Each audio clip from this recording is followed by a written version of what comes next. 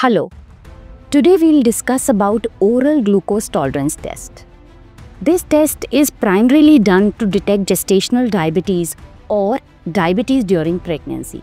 This test actually measures the body's ability to handle a given amount of glucose load. Diabetes test by oral glucose tolerance test was recommended by WHO, and it is a one-step screening test.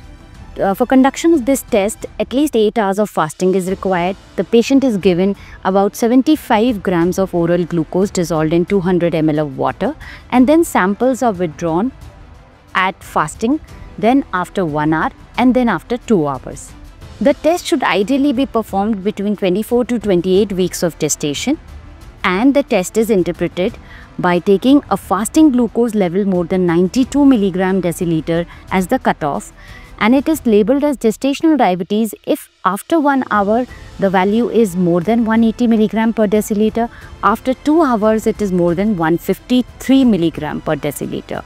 Remember, we can detect gestational diabetes and pick it up as early as possible if we conduct this test properly and interpret it correctly. Thank you.